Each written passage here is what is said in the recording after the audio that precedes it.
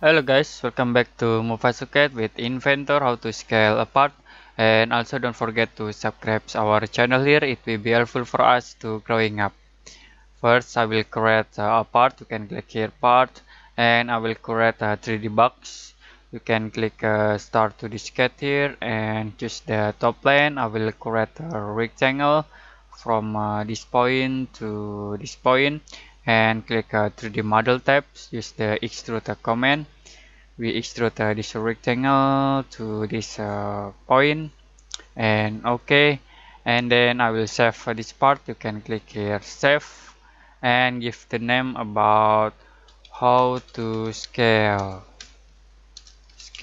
OK, and save.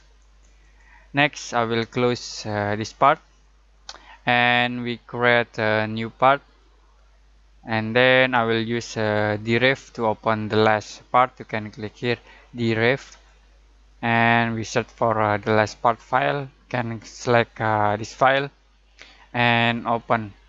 To scale this part, you can use a scale factor here.